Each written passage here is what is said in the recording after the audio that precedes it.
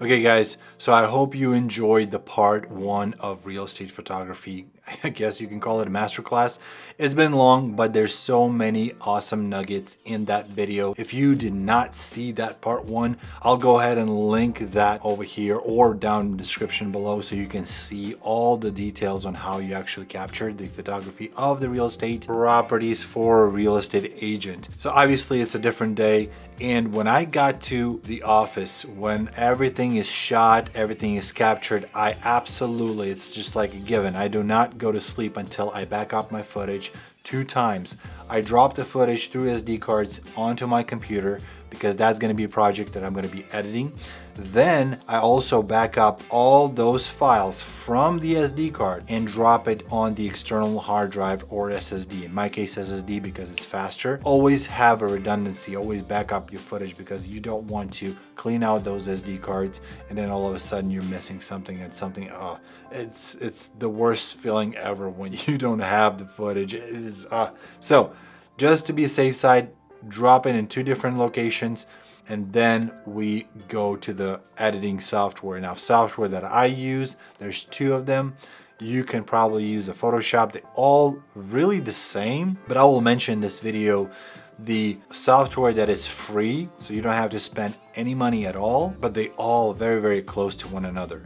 So the first thing is I'm using the Photoscape X.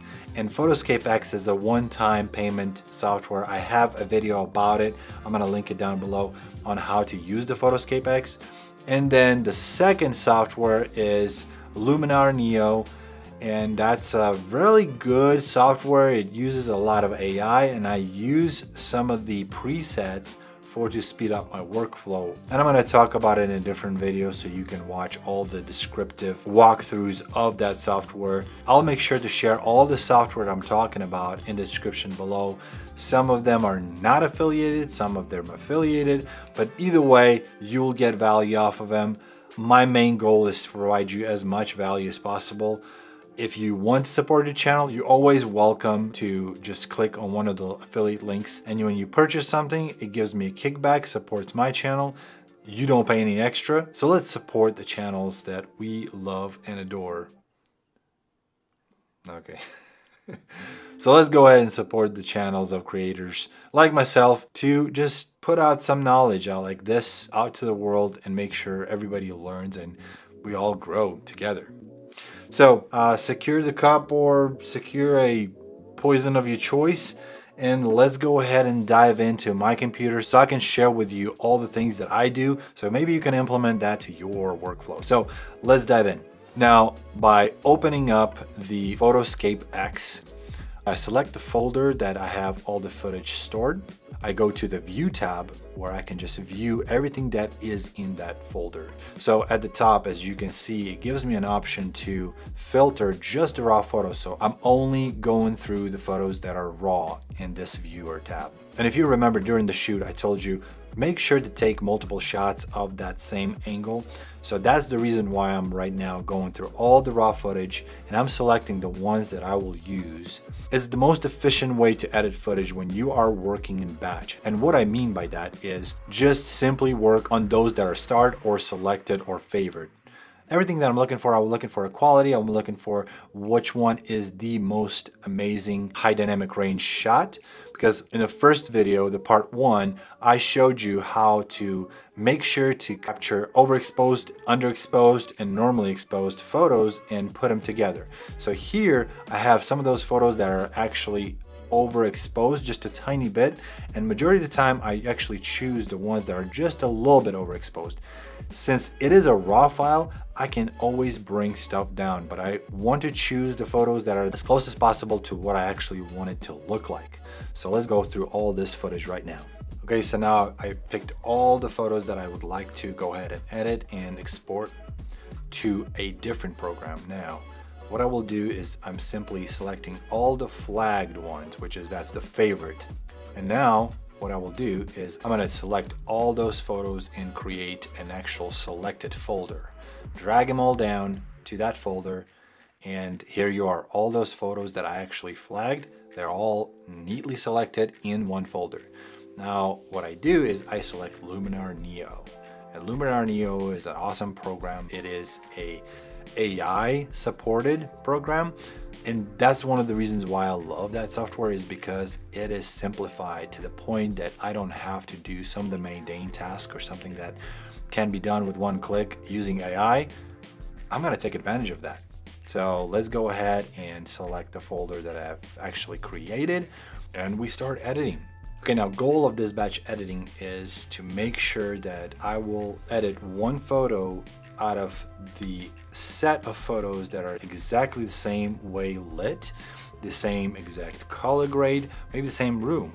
And majority of the time, when you create a specific look, specific edit for one photo of one room, as this shown over here, so we are using the kitchen, a specific lighting, specific time, and I'm gonna edit it, finalize everything, make sure I save it as a preset, and then I just simply add the preset that I've made for the other angles of that particular room. So it saved me some time on editing all the other photos just by copying this look to all the rest of the photos of that particular room, or maybe some other ones, depending on how close they look like, okay? So the first thing I would do is I would just go to develop, because it is a raw file and it's gonna look kind of like So in this case, I'm gonna just give some noise reduction. As you can see, just a little bit of noise in those corners.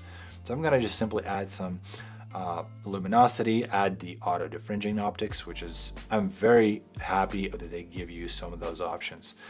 And I'm gonna add just a little bit exposure, maybe just a little bit highlights down, a little bit exposure up to bring that brightness of that particular room, which is in this case is actually kitchen. And again, kitchen and bedroom, master bedroom, is very, very important in the house. So make sure you take some time when you edit those. I'm gonna add a little bit of color, noise reduction, and just a little bit more luminosity. And I'm always watching what's happening. Keep in mind, based upon your computer power, majority of the time you would make adjustment, and sometimes it takes a while to actually see that change that you do. And you can see what's before and after look like. So now we're gonna work with some temperature. Just cool it down a little bit because it is just a tiny bit yellow.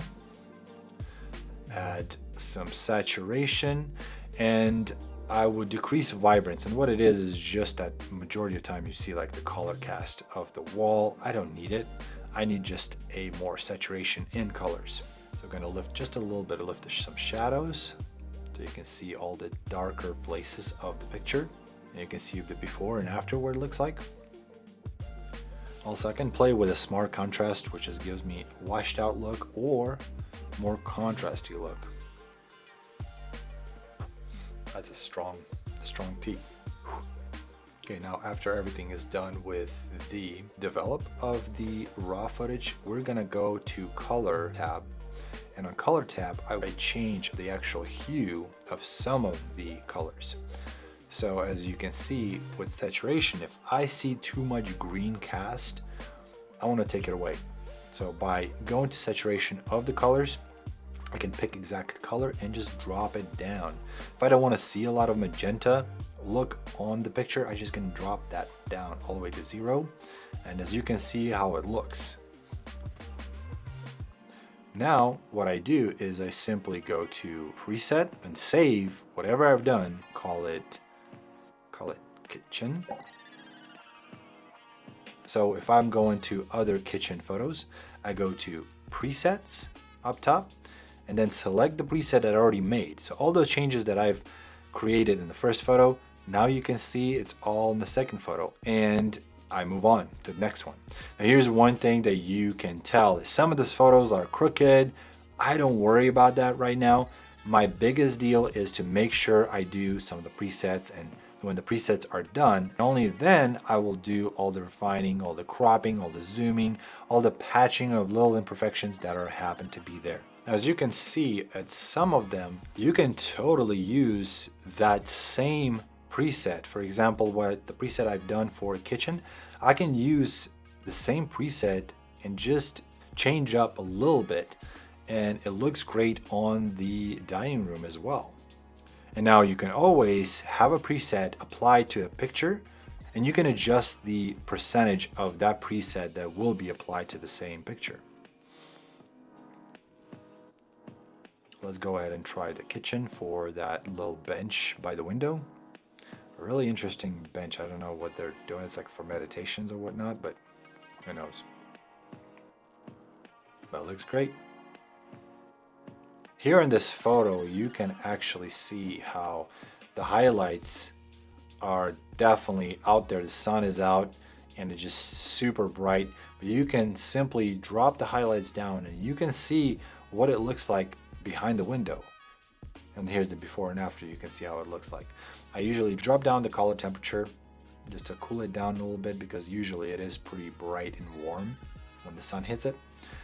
I drop down the vibrance and add just a little bit of saturation. You can see the before and after what it looks like. This is the picture that I opened the door. Remember that little stopper, door stopper that I use for that door to be open and create that brightness when you don't have lights that are pretty good, because with these lights over here in the dining room, they're kind of terrible, and those door stoppers actually do magic when you actually use them. Keep the door open, it brightens up your room that you're trying to film.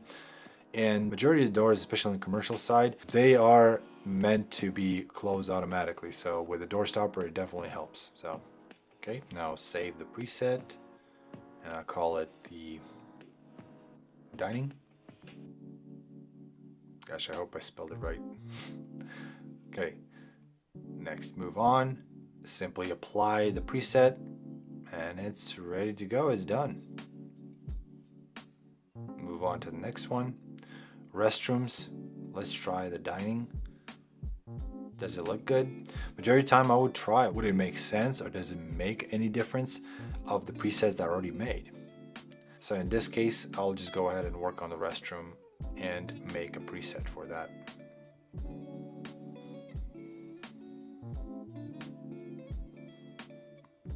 And now all I have to do is just go through all the photos, adjust and edit everything to a way it looks great, and create those presets for every room and just reapply on all the other angles that I have for that particular room.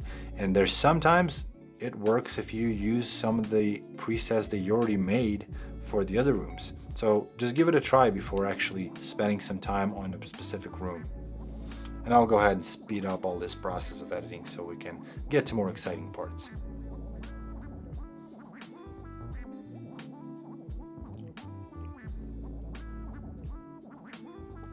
So guys, at this point, I'm going to be editing the photos that are outside. And for the outside, I do not care about, as you can see, some of the highlights on the skies and clouds are blown out. I do not care about it as much, because with Luminar Neo, you can replace the sky and it does it fantastically.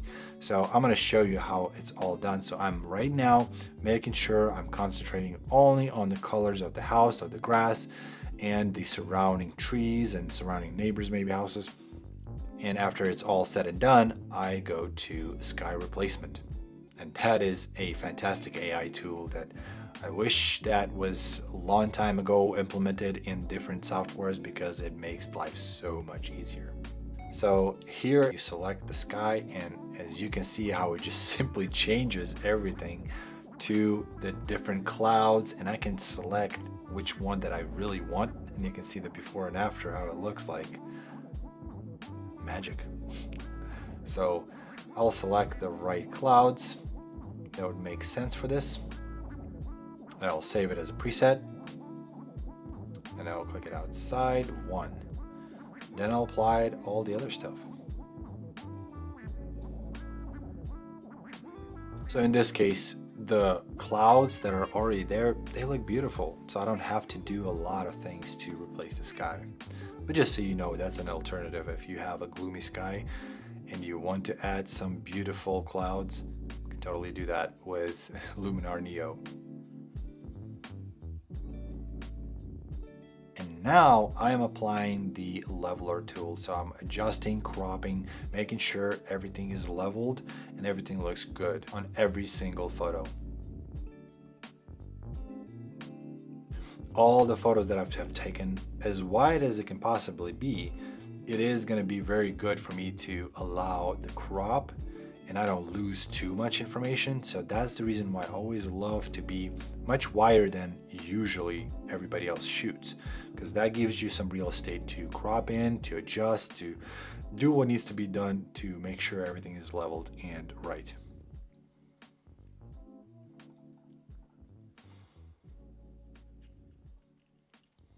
Now, the more fine micro adjustments I'll be doing on completely different software. Again, I'm going back to Photoscape X. So for that, I will make sure that select all the photos that are been edited and then click that export button, click disk. I will go ahead and create a new folder that I will call done. And that's the one that I'll be doing all the fine micro adjustments. I go to the options, make sure the export is good, and I'm gonna go ahead and export.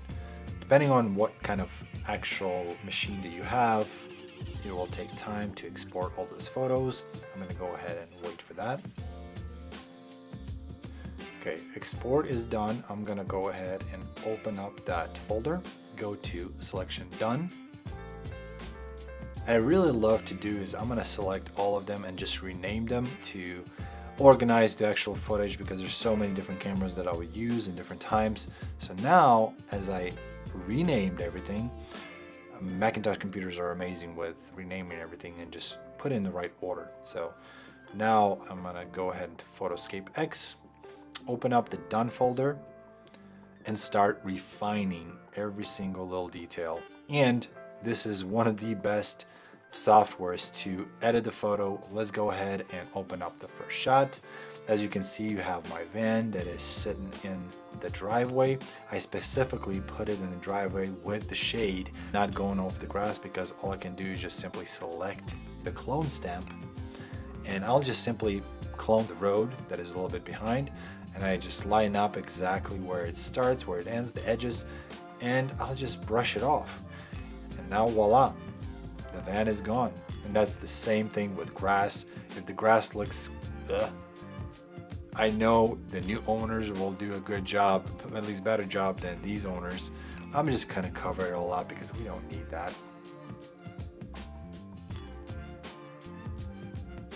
So now I'm gonna go through every single photo, make sure that there's nothing that I need to just touch up or use the clone stamp or take something out that is just like a sore thumb. And here's one of the photos that I was telling you about where I needed to patch that weird spot on the wall, because the realtor and the buyer, they actually said that they're gonna be making sure that it's all taken care of before the sale takes place. I'm gonna go ahead and try to use the spot healing brush. It's actually not bad. And then I'm gonna lower the brush size for the other spot. And not bad at all, but I will still make sure that all the lines, everything is covered really well with the clone stamp. And I usually go by the seam. I'm just making sure that my mouse cursor is exactly on the line of that particular corner. Already looks better. Now here at this photo, you can see that I'm actually going to be just touching up. I think it's like just a tape on the floor. And I did not bother to take it out when I was taking photos because I know I can use the clone stamp tool and just take it out. But it's easier to take out in post versus if I would be picking that tape off the floor.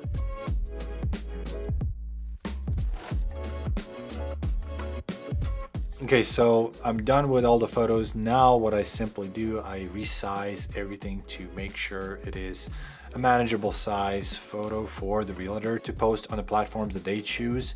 And I usually do about 2050 pixels by 1150, and that's a perfect high quality image that I'm exporting to SD card or to a flash drive and delivering it to my realtor. Now, just so you know, almost everything that I do with these softwares, almost everything besides like AI, you can absolutely do. There's tons of free software. I'll make sure to show them all on the screen. One of my favorite free softwares that I've used personally, it was GIMP. It's something that you just go online, you simply use it, export the photos, do whatever you need to do. It's very close to Photoshop. And it's free. You don't have to pay nothing. So you can start with that if you don't have budget to purchase some of those like one-time payment like Photoscape X or Luminar Neo. Go with all these free softwares for editing photos. Okay guys, if you enjoyed the video, please don't hesitate to ask a question if there is any. Like this video, share with a friend who actually is in this industry. Again, like it or hate it, subscribe or not, but always remember to stay awesome, my friends, and I will see you in the next video. See ya.